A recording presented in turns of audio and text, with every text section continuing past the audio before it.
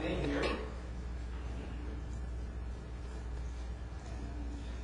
We do want to be remembering our gospel meeting that's going to be coming up. One small correction, that's on our to the meals. It's Monday through Thursday. It'll be in the zone room. Sunday, of course, we'll have our regular worship hour, and then eat together, and then come back over and have an afternoon service, and that will be the end of our Sunday worship. So that meal will be in the general purpose building up. This Friday, I will be leaving for Texas. New Braunfels lectureship that begins Friday evening and goes through Sunday afternoon. If I remember right, I speak Sunday afternoon or Sunday morning on the books were open, Revelation 20, verse 12. So I'll be driving, so appreciate the prayers along that line as well. We've been looking at David and how that God refers to David as a man after his own heart in Acts 13th chapter, and specifically verse 22, that God had removed Saul from being king and raised up David to be their king, Israel's king. And God's testimony concerning David was, he says, I have found David the son of Jesse, a man after mine own heart, which shall fulfill all my will. And we started looking at the aspect of that, why David was, or why God would call David a man after mine own heart. And looked at it, no doubt, from there's many different areas, and we started looking, and one of those areas certainly is that he remembered God in the days of his youth. When he was still young, he believed God and trusted God in all that he did and all that he said. He certainly had an outstandingly great faith. His faith was one that should be emulated by all individuals. The situation with Goliath certainly showed the great faith that he had, that while Goliath, a giant of a man, and he but a youth, and Saul giving David his armor, and yet it wouldn't fit because he was too small for the armor, and yet he says, I'll go with God, and God will deliver him into my hand. An outstanding great faith. But also we noted that David had respect for that which was holy, and we made various applications of that aspect of the holiness, or that respect of those things that are holy, as far as today, and the respect that we need to have for those various aspects dealing with the church. And then David was willing to sacrifice to God. That while he sinned in numbering the children of Israel, contrary to God's law, of course, because it placed trust and reliance upon man instead of God. And so there was a plague that came upon Israel that killed 70,000 men. To stay that plague, David was to offer a sacrifice to God. But when he comes to the threshing floor of Arenah, where the altar was, Arenah was ready to give him that which was needed for the sacrifice. And David refused that gift, saying in effect, that I will not offer unto God that which costs me nothing. He was willing to sacrifice to God. But then also we see that David had an interest in the house of God.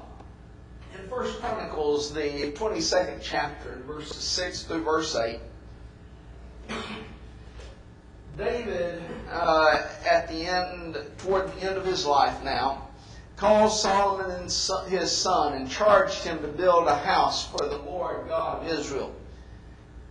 David said to Solomon, "My son, as for me, it was in my mind to build a house unto the name of the Lord my God.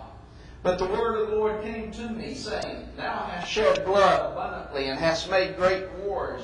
Thou shalt not build a house in my name, because thou hast shed much blood upon the earth in my sight." You will recall that when the children of Israel came out of Egypt, they went to Mount Sinai. And at Mount Sinai, they received the law of Moses, the Ten Commandments, and also the instructions and the pattern that God set forth for the tabernacle. The tabernacle was a tent-like structure, which, since they were going to be traveling around, they could take up or take down and put up as the need arose. Now then, though they had come into, and after 40 years of wilderness wanderings, Joshua leads them into the land of Israel, that promised land. And they take that land. They are then, because of sin within the lives of the Israelites, they go into bondage several different times. And when they realize their wickedness and their sin, they cry unto God. And God sends unto them a deliverer, a judge, to deliver them out of the hand of the oppressor. There are 15 judges that we find, and then as we come to that last judge, Samuel, the people started crying for a king to reign over them, to be like the nations round about them. And so God, in His anger, gave them a king, gave them Saul, the son of Cis. After Saul's sin, and his, as we would see in 1 Samuel the 15th chapter, his trying to pass the buck of his sin to others, basically, the people made me do it type of attitude, God removed Saul from being king, and He set up David to be their king. David was a man of war, though. There were battles on every side on a regular basis. And so he has stated here, shed much blood. But he had an interest in the house of God, for here's this tabernacle, this tent-like structure that was the dwelling place of God. And David thought within himself, here I am in a castle, in a home, permanent structure. Here we are within Israel in the land of promise. It's not right that the house of God, that temple or the tabernacle, that God should dwell in a tent-like structure like the tabernacle. I'll build a house for Him. At first he's told, yes, go ahead and do it. But then he's told by the prophet, no, because you're a man of war and you shed much blood, you're not going to be allowed to. And so we come to this aspect that now at the end of his life, David calls in his son Solomon, who's now going to be king, and charged Solomon his son, you build the house that I wanted to build. Later on in 1 Kings, the 8th chapter, verse 18, Solomon is now recounting this and says that the Lord said unto David my father, whereas it was in thine heart to build a house unto my name, thou didst well that it was in thine heart. God praised David's thought, even though He did not allow David to build the tabernacle or that temple. God says, you're doing well. That thought was a good thought. Your heart is in a right direction. Your affections are set on things that should be set on. Even though he was not allowed to build the house. Yet, even though he was not allowed to build it, he took a great interest in it. And we start reading in 1 Chronicles, the 28th chapter. And in verses 9 through verse 12, it says, "And now Solomon my son," this is David again, is giving a charge to his son Solomon, who's going to be king. "Know thou the God of thy father, and serve him with a perfect heart and with a willing mind. For the Lord searcheth all hearts, and understandeth all the imaginations of the thoughts. If thou seek him, he will be found of thee. But if thou forsake him, he will cast thee off forever. Take heed now, for the Lord hath chosen thee to build a house for the sanctuary. Be strong and do it." Then David gave to Solomon his son the pattern of the porch, and of the houses thereof, and of the treasuries thereof, and of the upper chambers thereof, and of the inner parlors thereof, and of the place of the mercy seat, and the pattern of all that he had by the Spirit of the courts of the house of the Lord, and of all the chambers round about of the treasuries of the house of God, and the treasuries of the dedicated things. Notice in this charge to his son Solomon, beautiful charge here. Know God, thy Father. We certainly need to know God today. Serve Him with perfect heart.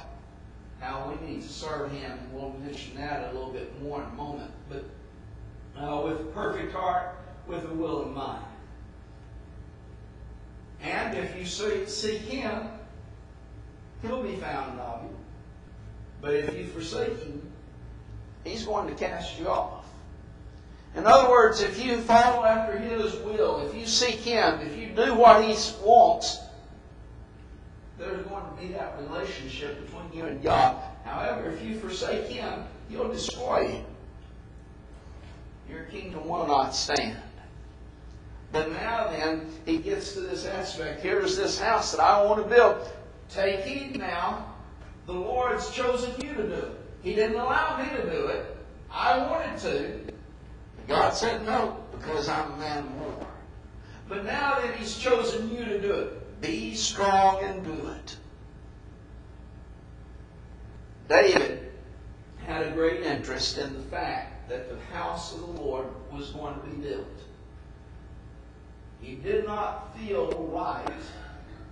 I say feel from the standpoint he knew it was not right for them to be dwelling in houses. And here's the temple of God in a tent-like structure. And so he had that great interest that it be done. And even though he's not allowed to, he's charging his son Solomon, you make sure you do it. There's an interest that is seen there. But also, he had an interest that it be done according to the pattern. So many today don't believe that there is any pattern. They ignore any pattern that's found within God's Word. But David recognized there's a pattern that's been given. Also in that which we read just a moment ago, 1 Chronicles 28. We started in verse 9 to see that charge that David gave, but in verses 11 and verse 12, it sets forth that here's the pattern that David gave to Solomon his son. The pattern of the porch, of the houses thereof, of the treasuries thereof, of the upper chambers thereof, and of the inner parlors thereof, and of the place of the mercy seat, and the pattern of all that he had by the Spirit, of the courts of the house of God, and of all the chambers round about, of the treasuries of the house of God, and of the treasuries of the dedicated thing. I believe that when it says in verse 12, the pattern of all that he had by the Spirit, I think that's not, I think that S there should be capitalized because I think it's talking about the Holy Spirit there. And recognize that in the text, the original text, that there were no basically caps in the lower letters, and so it is dependent upon the context. The translators of King James here translated this with a small s, thinking it's more the human spirit. But I think it's dealing with the Holy Spirit. That God had given him this pattern. And in fact, a few verses later, we see that very thing. Chronicles 28, verse 19 and 20. All this, said David, the Lord made me understand in writing by his hand upon me, even all the works of this pattern. And David said to Solomon his son, be strong and of good courage, and do it. Fear not, nor be dismayed, for the Lord God, even my God, will be with thee. He will not fail thee, nor forsake thee, until thou hast finished all the work for the service of the house of the Lord. God made David understand this pattern. What is it? There is a pattern. David was interested in, you make sure you build this according to the pattern. Why? Because God has set forth the pattern. God has set forth the pattern in relationship to the church today. And we need to have a respect for that pattern that God has given as well, even as David had a respect for that pattern. But we also need to have an interest in the house of God today, even as David had an interest in the house of God. And so David collected a great amount of materials, precious items, because he had that interest in the house of God. And he collected all of these things so that his son Solomon will have them available to build the house of God. In 1 Kings, the 6th chapter, we see, especially in verse 17, but the entire chapter really deals with the idea that the house of God that David is referring to, that Solomon was to build, is the temple. Notice in verse 17 that the house, that is the temple before it, and then he starts describing that temple, or the house. So the house is that temple that was before it. The house of God today is the church. 1 Timothy 3 and verse 15. Paul says, but if I tarry long, that thou mayest know how thou oughtest to behave thyself in the house of God, which is the church of the living God, the pillar and ground of the truth. That church of God is also spoken of as God's temple. In 1 Corinthians 3, verse 16 and verse 17. Know ye not that ye are the temple of God, and that the Spirit of God dwelleth in you? If any man defile the temple of God, him shall God destroy. For the temple of God is holy, which temple ye are. The ye there is the church of God. The church specifically at Corinth that he's dealing with, but in a general sense, and thus applicable to all congregation. The church is God's temple. It is God's house. With that as an understanding, we need to understand a little bit about the significance of the temple and the house that we see in the Old Testament. And if you go back into the Old Testament, you start looking at that temple, that house, was first a place of worship to God. The people would come there for their worship. And thus it was a place of worship to God. But it was also a place of service to God. And so here they would come, and the Levites in particular would serve God in relationship to that aspect. And so when we say that David had an interest in the house of God, we're saying, first off, that David had an interest in worship. And a worship to God. In Psalm 9 and verse 1, it says, I will praise thee, O God, with my whole heart. I will show forth all thy marvelous works. The idea of I will praise thee, O Lord. That's the idea of worshiping God. In our worship, and the idea of worship, our English word, comes from a word which deals with worth, something that is of worth, of value. The Greek word of worship deals with the idea of to kiss toward. That we are giving honor and homage, we are praising one who is superior to us.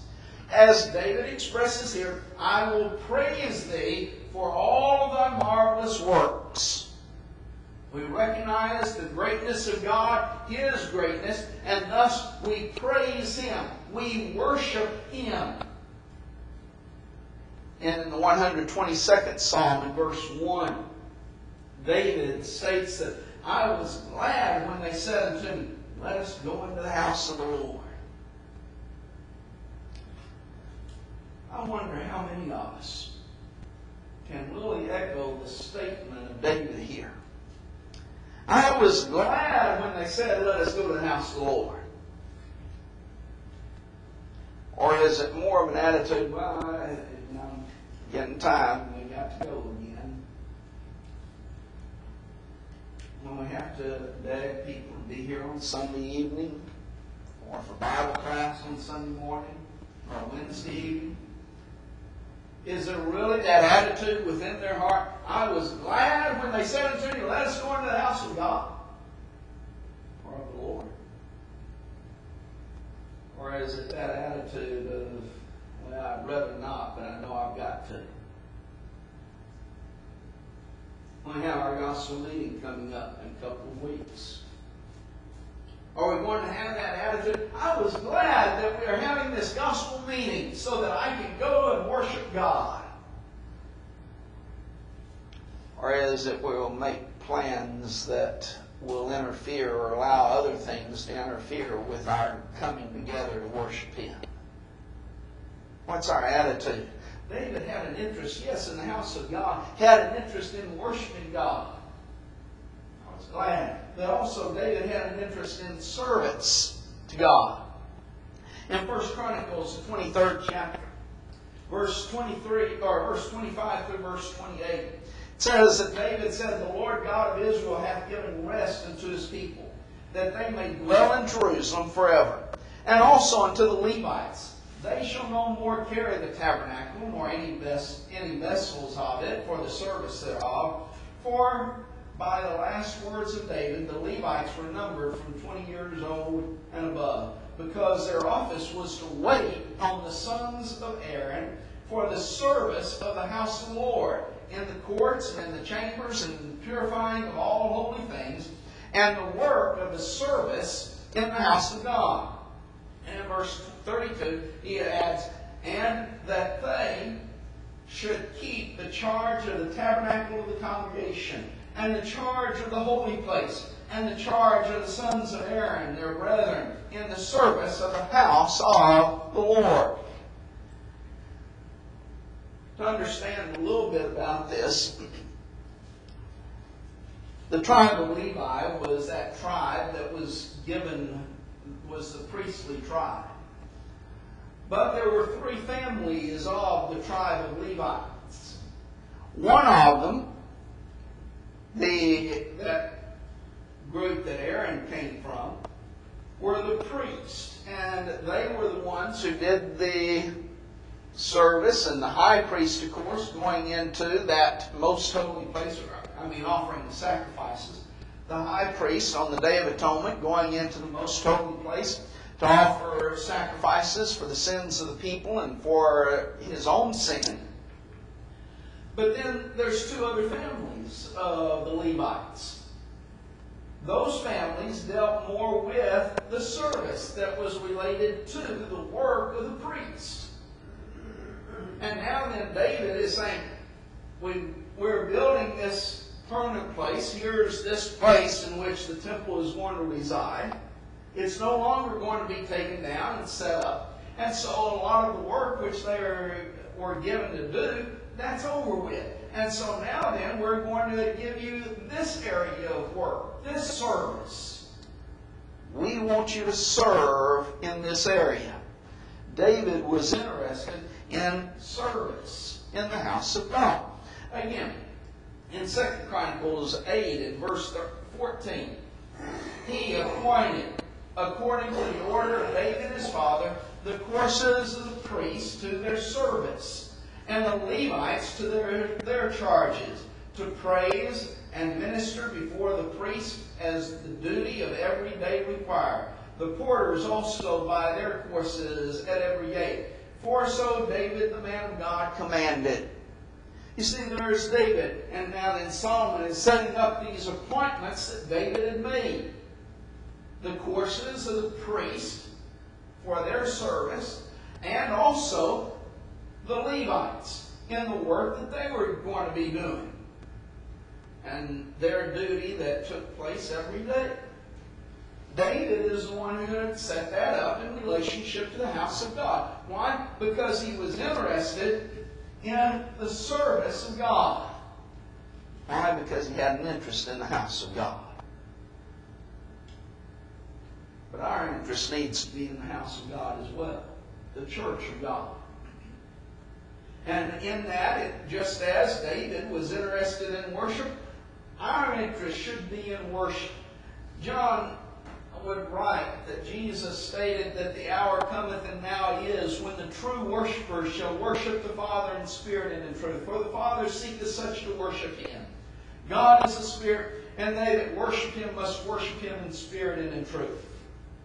This, of course, coming upon the question of this Samaritan woman. Where is the proper place of worship? You Jews say that Jerusalem is the place of worship. We Samaritans say that Mount Gerizim is the place of worship. Which one is right? Well, the time is coming when the place of worship isn't going to matter. But God seeks worshipers. Those worshipers need to be true worshipers. To be true worshipers, you have to worship the Father in spirit and in truth. But the Father is seeking worshipers. We need to have an interest in worship in relationship to God, that we are going to worship Him. In Revelation, the 14th chapter, verse 7 says, saying with a loud voice, fear God and give glory to Him, for the hour of His judgment is come, and worship Him that made heaven and earth and the sea and the fountains of waters. We need to have that attitude. I have that desire, and as David said, I was glad when they said unto me, let's go worship. How is our attitude about that worship? Is it that attitude of I've got to, or just a drudge? It doesn't make us have joy within our hearts that we can come before God and come together and sing these songs of praise to God, to pray to our Heavenly Father and take our petitions before His throne of grace, to remember our Lord's death, the sacrifice that He made for us, to, yes, give of our means into that common treasury for the church to use that money to further the cause of Christ, and to study God's Word. Do we have an interest in that? Do we say, oh boy, let's have some more? I'm glad. Do we come to have that worship Him and worshipful attitude of God? That one that made heaven, earth, sea, the fountains of the water. In the 19th chapter of Revelation, John falls at the feet of an angel, says to worship him. And he said unto me, see thou do it not.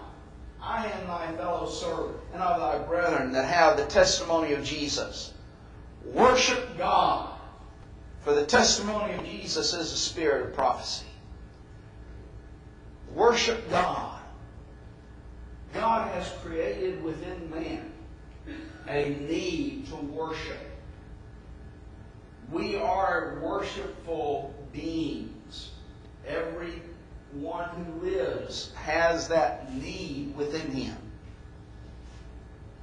We have to make sure that we direct that worshipful attitude that we have to the proper source. John was directing it at the wrong source here, and he's corrected, don't worship me, worship God. We need to have that same attitude of worship God. But also we need to have an attitude of service. David had that interest in the service relating to the temple. We need to have an attitude of service in relationship to the church of our Lord. In Romans 12th chapter and in verse 1, Paul says, I beseech you therefore, brethren, by the mercies of God, that ye present your bodies a living sacrifice, holy, acceptable unto God, which is your reasonable service. I need you to take a minute here. Some of the newer translations come along, and they have translated this last phrase, which is your reasonable service, unto which is your spiritual worship. And they translate the term that is, King James translates as service as worship.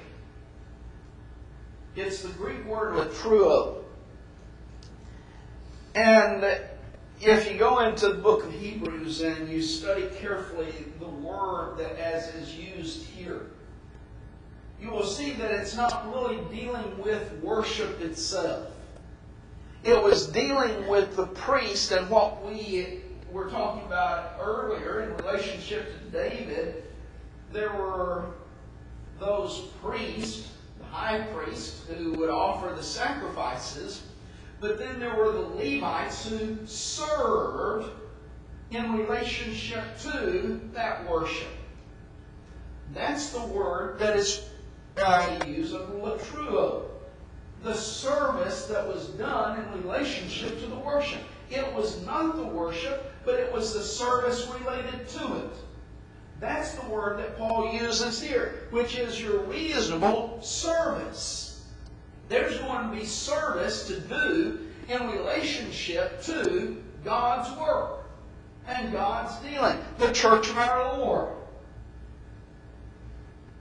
Sometimes we, because of our terminology, and it's not wrong terminology necessarily, but sometimes it leaves an improper attitude or aspect, that the idea of service is, well, those people who serve at the Lord's table, or those people who serve by leading prayers, and well, there is an aspect of service in those areas. No doubt about it. But if our idea of service in relationship to the church is limited to that, then we've got a wrong attitude of service. Our service is going to include many things. It's going to include the doing of good works to others. It's going to include, yes, handing out brochures and to invite people and inviting people and even bringing them to our gospel meeting or during our lectureship. It's going out and teaching the gospel to others. It embraces numerous aspects that we are to do in service unto God. We need to be interested in those things. We need to be involved in. If we have an interest in the church, the house of God, we're going to be involved in those things. The problem is that we think today so many times that, well, as long as I'm here Sunday morning, I've got my ticket punched to heaven. I'm going to go to heaven. Why? Because I was here Sunday morning. Why? That's all that's necessary, you know. And I partook of the Lord's Supper. That's all that's needed. Some think, well, as long as I, here for the Lord's Supper, I can leave for the rest of it. I don't know. We don't really need the singing and the sermon and all of these other things. I was here for the Lord's Supper. I got my way to heaven now. No. There's service to be involved. Just being here is our attitude of worship. And as has been placed on many a building, as you come into the building, there's a sign that says, "Enter to worship And as you go, there's a sign that says, leave to serve. And there's a true aspect of that. When we leave this building, we need to go out into the world to serve in relationship to the church. That good work that I do I do it and I associate the Lord's church with that? And do they associate the Lord's church with it?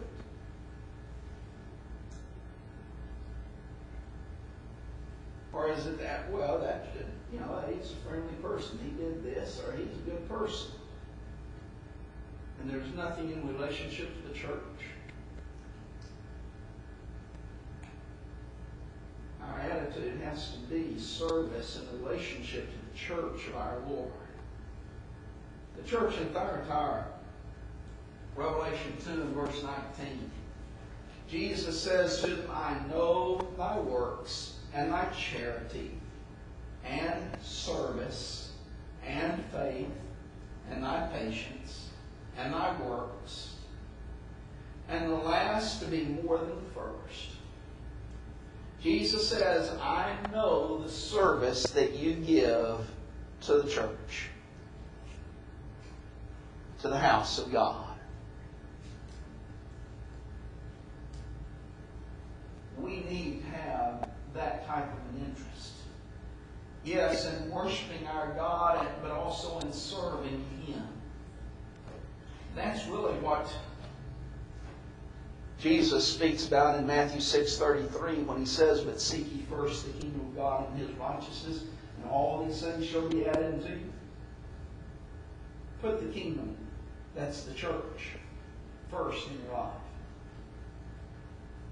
His righteousness. That has to be the priority within your life. Worship and service. An interest in the house of the Lord.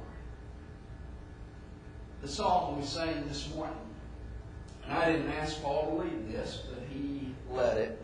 I love thy kingdom, Lord, the house of thine abode. The church, our blessed Redeemer saved with His own precious blood. I love thy church, O God, her walls before thee stand, dear as the apple of thine eye, graven on thy hand. For her my tears shall fall, for her my prayers ascend, to her my cares and toils be given, till toils and cares shall end. Beyond my highest joy, I prize her heavenly ways, her sweet communion, solemn vows, her hymns of love and praise. Jesus, thou friend divine, our Savior and our King, thy hand from every snare and foe shall great deliverance bring. Sure as thy truth shall last, to Zion shall be given the brightest glory as earth can yield, and brighter bliss of heaven. Only when we have a true interest in the church of our Lord and love the kingdom of God will we be acceptable, and will we have that brighter bliss of heaven available to us. If you're not a Christian this morning, then become such by your faith, repenting of your sins, making the confession of your faith in Jesus Christ as God's Son, being baptized in water for the forgiveness of your sins. And then, yes, have that love for the church of our Lord, that precious body of Christ, that precious entity which Christ died and shed His blood on Calvary's cross for. And live in such a way that you're serving God each and every day. If there's sin within your life as a child of God, you need to repent of that sin and come back unto Him to faithfulness to Him. And why not do that this morning as we stand and sing the invitation song?